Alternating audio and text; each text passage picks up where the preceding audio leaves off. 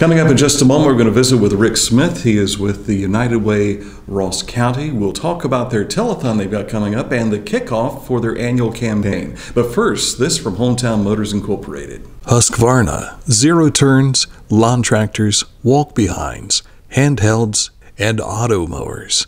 All at Hometown Motors Incorporated. Buy it here, get it serviced here. Hometown Motors Incorporated, 818 Eastern Avenue, Chillicothe.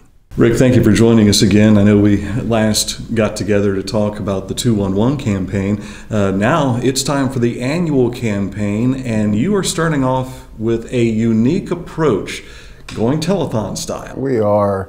You know, when you think telethon, you think, the Jerry Lewis telethon and family fun and wholesome and just a good time. So that's what we're going for. We're bringing together national acts and local acts and comedians, musicians, singers, acoustic players, just to have a good time, raise money for Ross County and support the wonderful nonprofits we have in our community.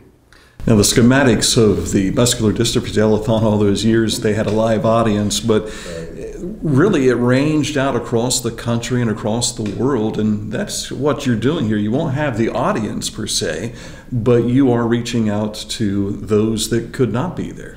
Well, absolutely. A couple of things. Because we're streaming on Facebook Live, it really opens up to an international audience, which is really neat. But our focus is Ross County, helping Ross County and putting a message and putting a good time out there for Ross County residents. So, as you said, unlike some of the other, events and telethons and things, we can't have people in attendance. So we're really encouraging people to tune in on September 13th to their Facebook Live feed and make it a family event. We're going to have some actually restaurants that will be streaming it that'll allow outdoor seating. So while we can't have people there, we'll certainly be able to broadcast out and give everyone an opportunity to view. You'll be using the oldest operating theater west of the Allegheny Mountains, and that just in itself says Chillicothe. I mean, it is a place that has had a great deal of live theater acts for many, many years, and now it's time to turn those actions into dollars to help your organization. Right. I can't tell you how thrilled we are to partner with the Majestic to do the telethon. We reached out to them, and it was just like, gosh, wouldn't it be great if? So we reached out to the Majestic, and thank goodness they said, you know what, we really appreciate what the United Way Ross County does. We appreciate what it means for our county. We want to do what we can to help. So they agreed to partner with us and allow us to host the telethon there. And it's been a difficult time. It's difficult for many businesses. So as you know, they're not able to operate as normal. So for them to agree to do this was really huge. And this goes to show you how much they support the community as well. We'll talk a little bit more about the telethon in just a moment, but talk about the agency and the number of nonprofits that you help throughout the year. Well, first off, let me start. The United Way is the largest nonprofit in the world. We have a humanitarian mission, really support, like our local United Way chapter, support in the areas of healthcare, education, and financial literacy. So typically around those things, now it's changed a little bit because of COVID, and we'll talk about that, I'm sure, in just a minute, but typically that's our focus area. So in the United Way of Ross County has been in existence for almost 80 years and really helping fulfill that mission, fill that void in our community. So just here locally, there are dozens of nonprofits that we support through their various programs, and then we have internal programs that we do as well, such as Matt Bags and the Dolly Parton Imagination Library. So these are programs that we run internally that also benefit the community. So the telethon that we're doing will really support all those efforts, not only the support of our local partners, but also support the programs that we provide the community as well. You mentioned COVID-19. That has presented a difficulty for all nonprofit organizations, along with those that are for-profit. Everyone has been having to change how they do things and what their donations are. Right. Well, I guess the buzzword now is the new normal, whatever our new normal is, and it certainly has impacted nonprofits, for-profits, and everyone. For nonprofits, which is the space that we occupy in the areas that we support, we've not been able to go out and do our regular fundraisers. Like many nonprofits, they do over the summer, they've got golf scrambles, rambles and gala and tennis events and things of that nature, they're not able to do. Many of them have not been able to do those things because of COVID. They've had to cancel some of the largest fundraising events, especially when the time that we really started being impacted in this country, in our area, back in February and March. That's a lot of times in the spring where people hold those type of events because it's not too hot yet and it's just the perfect weather.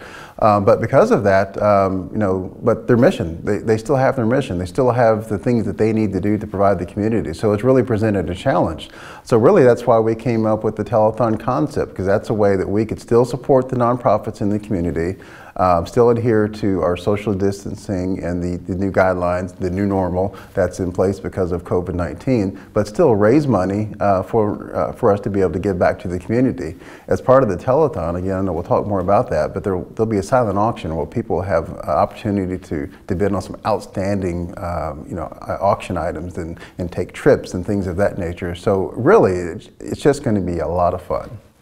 As you have probably learned in your short time here so far, you will not be surprised how Ross County will come through.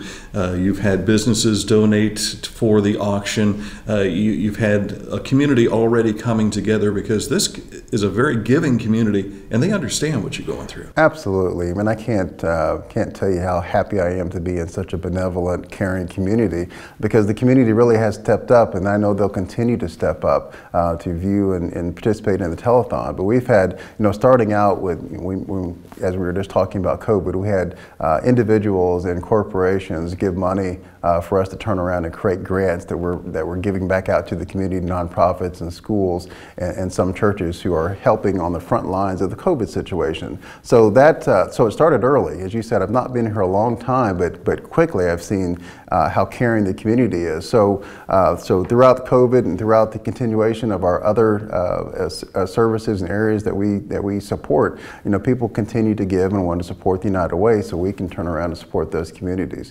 As we're getting ready to launch our 2020-21 campaign, it's even more important than ever that we have community support, because as we were talking before, our inability to go out and fundraise in our traditional ways. Now, the United Way, one of our traditional ways to fundraise is employee giving campaigns.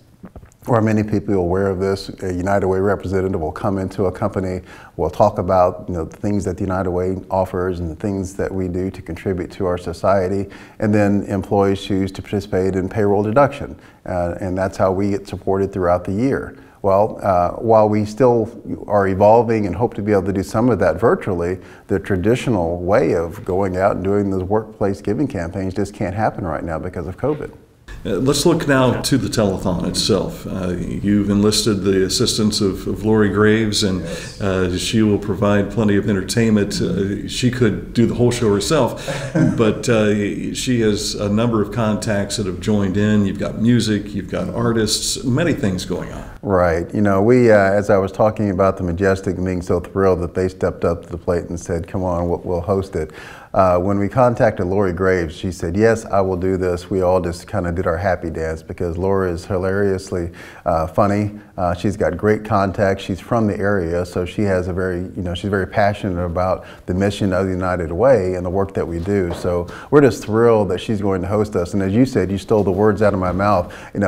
We could sit back and watch Lori just perform for 6 hours, but she's invited all of her friends and folks that she's crossed paths with over the years, and as I have. So we've got a great lineup of comedians, acoustic players and musicians and singers. So outstanding, just a fun time.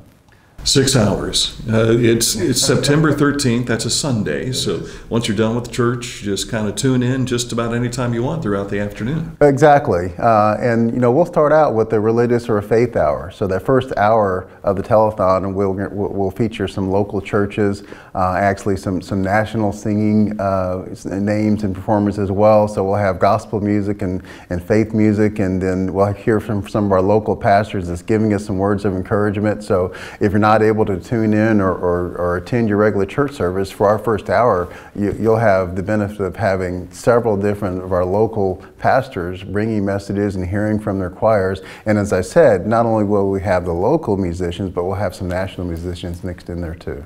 Sounds like it's going to be a great time. It'll be a wonderful time. And you don't have to, it'll be virtual, so you can tune in and tune out, so you can come back and check and see. And place bids. I imagine you'll be taking bids throughout the whole broadcast. Absolutely. We'll be sending information out, and certainly the day of the event, it'll be very easy to sign up for our mobile bidding. But we've got this silent auction that will really be phenomenal. I'm excited about it. There's a few items that I've already had my eye on that I'd love to bid on. But basically, it works very simply. You can actually go to your computer or go to your phone and put in a bid on the item. You'll be able to view the various items that are available. And I'm talking great things. Things such as we'll have some exotic trips to locations that you can bid on and at a really good price, and you're still supporting the United Way. We'll have artwork. We'll have other items such as like romantic weekends to various places, destination places, and some local B&Bs and things of that nature. So we've got national partners who have partnered with local merchants providing these things. As I said, just we're so thankful to with our local support. We've got merchants that have stepped up and given us gift cards and various things, giving us the weekend stay at a hotel, restaurant, great meals that they're donating to us so we can turn around an auction. So all that 100% of that money comes back to the United Way and then immediately goes right into the community to support the various programs that we support.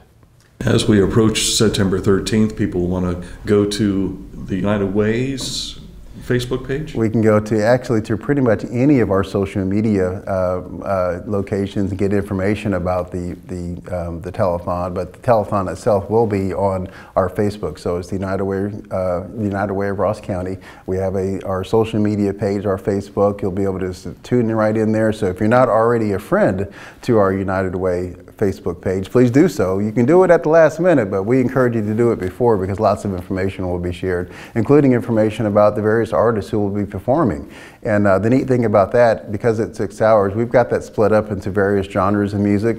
So if you know you like country music, or if you know you like R&B music, we'll promote the fact that you can tune in at a particular time and view the genre of music that you're passionate about, that's your preference. So again, we're trying to think of all the things that people would just like to hear and like to see, and include those into this fun-filled day. Jam-packing it all into 6 hours, and it will go by like that, I have a feeling. Well, to viewers, it may go by like that. But us behind the scenes, we'll probably just be counting the moments, because I've been involved in these types of things before, and they're always a challenge, but they're always come out well, and we're expecting this one really to come out well as well. Will you have opportunities for people after the telethon? Well, absolutely, because this is just the kickoff of our 2020-21 campaign. So while the virtual telethon will kick us off literally with a bang, we'll be doing various things throughout the year, maybe some other virtual events, or we'll do the virtual campaign, employee giving campaigns. I or some of the other staff members will actually be doing presentations to various companies. We'll just use them through whatever video platform they have, be it Zoom or GoToMeeting, whatever it is. So that will continue, but we wanted to really get off with a big way, and this is what we chose to do. Well, for many longtime folks around Chillicothe, you might remember some of the telethons on local cable. This is exciting because it's a new time, it's a new way, new technology, and we're excited for you. Well, it is, and the fact that we're able to do this and stream it out free for everyone to see, it's really exciting. And if I could I just name some of the talent that will be here performing, because we've got, as I said, local and national talent, and I want to make sure I'm reading these. I don't want to miss them because I'm very excited about it. But Dave Huffman, Alexis Sierra, who is a dynamic singer out of Atlanta, Asa Lovechild, who's out of New York City, Scott Butterball, Scott Collier, local band 6 to Noon, the BBJ Project, and of course we already mentioned Lori Graves. She could do the show herself and everyone would tune in, but teaming up with Lori would be our national comedians like Michael Collier. If you don't know who Michael Collier is, I don't know who doesn't know who Michael Collier is, because he's all over the place. One of the funniest people that I've ever had an opportunity to meet and see, watch his movies and such. So can't believe we're going to have Michael on our show. Funny Bone comedian John Craig, and then this is one of the things that I'm really excited about as well. We got a phone call last week because we've been promoting this heavily. Emailed one of my favorite artists, Cynthia St. James. And Miss St. James has been real supportive of all types of different causes, but a wonderful person. I've had the pleasure to meet her before. So I said, Miss St. James, can you support us in some way? So she agreed to do that. She's actually sending us 3 of her signed and numbered prints that she's donating to us so we can auction those things off. These are very valuable paintings and prints that people will be able to bid on through the United Way of Ross County Telethon. Can you imagine that? One of the most renowned artists in the world is very caring and going to donate those items to us for us to be able to provide to the community. That's a wonderful thing. Absolutely fantastic. And I got a feeling between now and show day, there might be some other surprises that show up too. We are. So we'll probably announce some of those, but we've got some national acts that are really just kind of checking schedules and saying that, hey, if any way possible, they'll be participating, as well as some other local acts. So we've got many local bands and local musicians and singers who are just saying, hey, they want to be a part of it. Some of them are contacting us because they've heard about it, so it's not too late. So if someone wants to be a part of this thing, they can contact the United Way, and if we've got space, we'll offer it, because again, we want this just to be a fun, family-filled day featuring, of course, the local talent and the national talent, bringing them all together for just one great cause. The theme is United We All Win. So we're bringing the national talent and the local talent, and united we will all win. Congratulations on making this happen, and we're, like I said, excited for you. Coming up on September 13th, that's when you want to check it out. Make sure you become a fan of our friends at the United Way Ross County. Check their Facebook page and sign up, because they'll probably have some appetizers right up to the telethon itself. Rick, thank you for your time today. Thank you. I appreciate your time, Dan.